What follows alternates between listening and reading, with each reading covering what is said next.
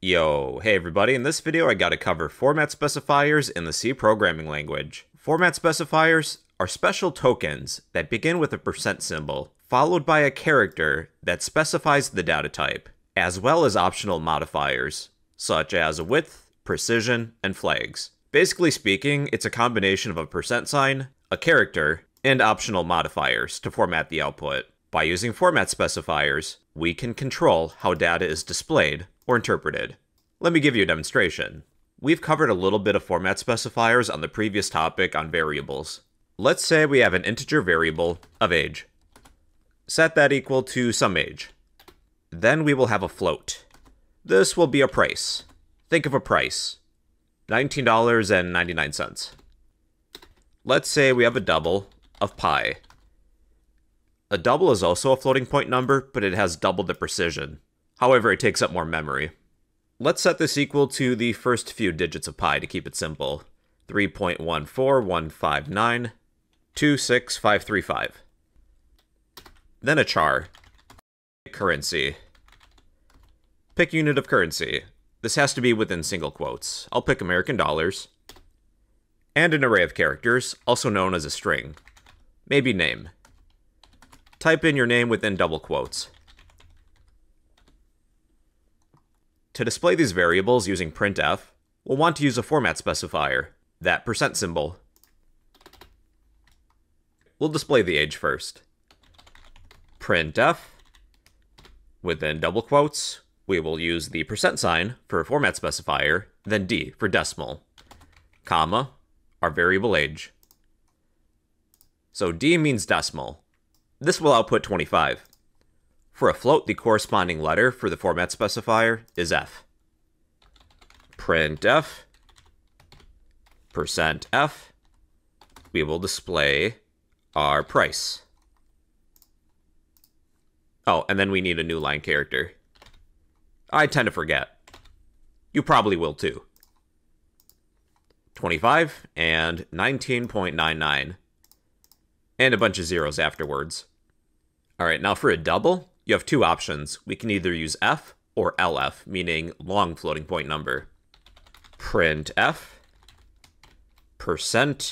either F or LF. Then that new line character. We will display pi, our variable pi. F also works. You may see people use one or the other. However, when we reach the topic on accepting user input, we can use a function known as scanf, where you'll want to use LF, if we're accepting user input for a double, that is. So just to be consistent, for doubles I like to use LF for both output and input. It helps with consistency and readability. By looking at this variable, I know that this is a double. But for output purposes, F does work too. You can use either. You do you. Now for a char, that's a single character. We'll use %C. I will display currency. That's the name of the variable. There's our symbol. And then for an array of characters, also known as a string, you'll use S. Printf, %S. New line. Name. That's the name of our variable. And here's our name. Depending on what you want to display, the percent sign is going to be followed by a given character, depending on the data type of what you want to display. And here's a few of the more common data types for beginners. Integers, floats, doubles, chars, and an array of characters, also known as a string. Now we do have a few optional modifiers. So between the percent sign and the corresponding letter of the data type, there's special characters we can add to format the output. Here's an example. Here's how we can set the width when we display our output. This time we'll have three numbers, three integers. Int num1 equals the number 1. Int num2 equals 10. Int num3 equals 100.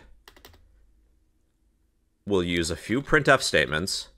We're displaying integers, we need to use %D as the format specifier. I'll add a new line, followed by num1. Then let's copy this printf statement and do the same thing for num2 and num3. We're displaying 3 integers. Now, between the percent and the letter, we can type in a number. The number that we place between these two characters will set the width. For example, 3.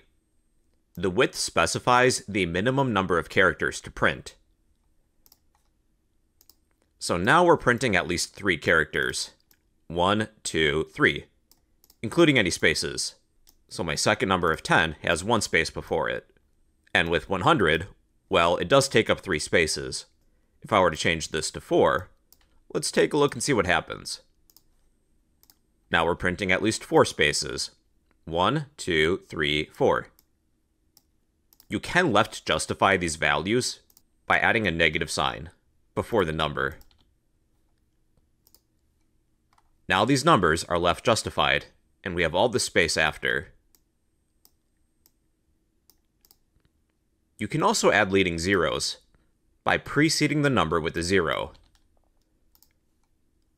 Rather than having spaces before each value, we'll have zeros.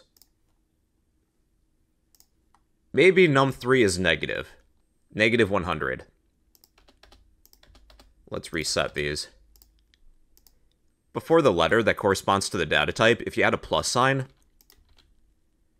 if the number's positive, you'll have a plus sign. If it's negative, you'll have a negative sign. This could be good for accounting. Now we'll get to precision. We'll need some floating point numbers.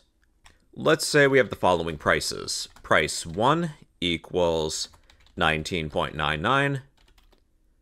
Float price 2 equals 1.50. And price 3 equals negative 100.00. To display some floating point numbers, we'll use the format specifier of f for floating point number, followed by a new line character. Let's display price 1, then 2, then 3.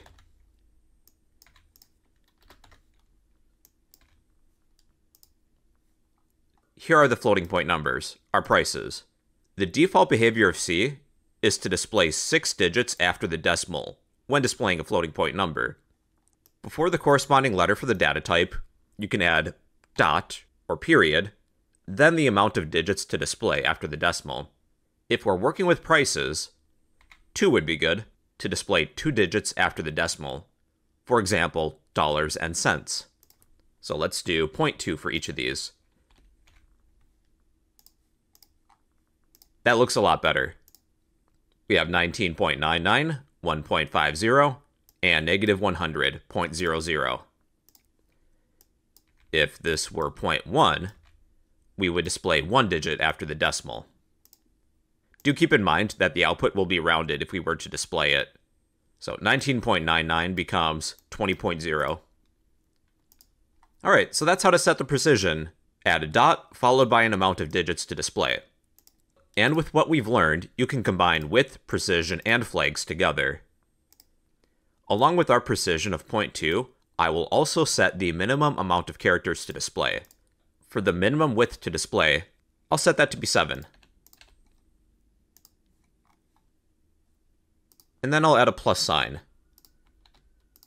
So any positive numbers will have that plus sign preceding the number. So with format specifiers, along with the corresponding data type, you can set the width, precision, and flags. We'll have more practice with this in the future. And well, everybody, those are format specifiers in C.